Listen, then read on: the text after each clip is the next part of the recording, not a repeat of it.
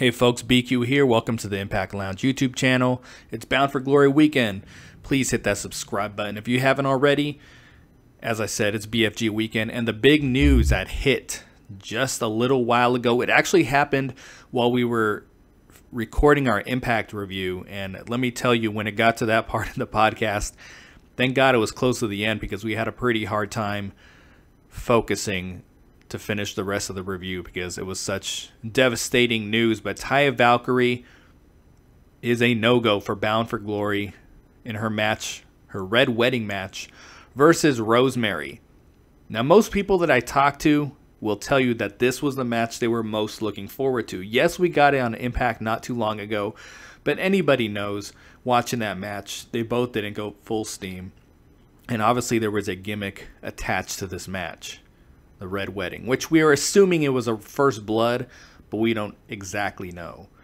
But Taya Valkyrie is a no-go for that set of tapings and for Bound for Glory. Now, she said she's going to upload a video speaking, from her side of the story. Now, I do have a little bit of intel here on what happened, and I'll get to that in a second.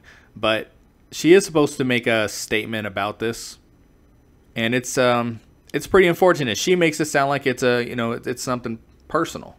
Something came up, something was bad timing. So we're gonna see what she has to say about this. Now, that's my source. This is rumored because it's hard for me to ever believe 100% of anything. But it's rumored that via my source that it was a visa issue. I don't know much about visas, about work visas or traveling. I know in the military, we don't even have to worry about passports half the time. There are some cases where we do, but, we can deploy to another country on those orders and be fine. So I don't know a whole lot about visas. I don't know how far in advance they have to be accomplished. And obviously there was a big issue with Rockstar Spud to the point that he, asked to leave the company because Bob Ryder messed up the visa paperwork. I don't know if Bob Ryder is the problem here. We don't know. If somebody knows how visas work, if they've applied for one, please say something in the comments.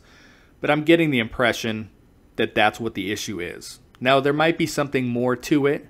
So please don't quote me on this, and we're going to see what Taya Valkyrie has to say. But as I've said, this was one of the most looked forward to matches on the card, and I feel with the with taking that match away and taking Taryn Terrell out of the Knockouts title match, that those two obviously the Rosemary match have lost a lot of steam. I don't know, and let me know in the comments what you want. I don't know what they're going to do with Rosemary. I would assume, because they're not going to leave her off the card, I would assume they're going to add her to the Knockouts match, which would make that match a lot better. And they did something like that at Slammiversary not too long ago when Maria couldn't compete. I don't remember exactly what the original match was. I thought it was Jade. I know Jade was Jade was defending her title versus Sienna at Slammiversary. Maria could not compete against Gail Kim. They made it a triple threat, and then Sienna won the Knockouts Championship. Now it's all kind of coming back to me. So I could see them doing something like that. I would prefer them give Rosemary a surprise opponent. Now, we know it's not going to be Tessa Blanchard because she's not going to be at this set of tapings. It was rumored she was, and now it's rumored she's not going to be. It doesn't mean she's not coming to the company. She's just not slated for this set of tapings, apparently. That could change, obviously. I don't think you could take one of the debuting Knockouts like Hanaya, which she's amazing, but, she doesn't have that name recognition like that to just debut her. So I would actually kind of like to see Laurel Van Ness against Rosemary. Maybe not as the bride, I mean, Lord knows they've done some pretty illogical booking, so I'm sure if they had to take the gimmick offer, they could find a way to do it. But that's kind of what I would like to see. Now, Taya is not done with the company. We're expecting her and Rosemary, and she said this herself in the January tapings, to do this match, to have this match. Some people have tweeted at her, it should happen at Lockdown. And she said she agrees. We don't know if Lockdown's going to happen. We are assuming it's going to happen next year. as a third pay-per-view, just kind of based off some of the rumors. But you know, it does seem like this is a match we are going to get. We just have to wait for it.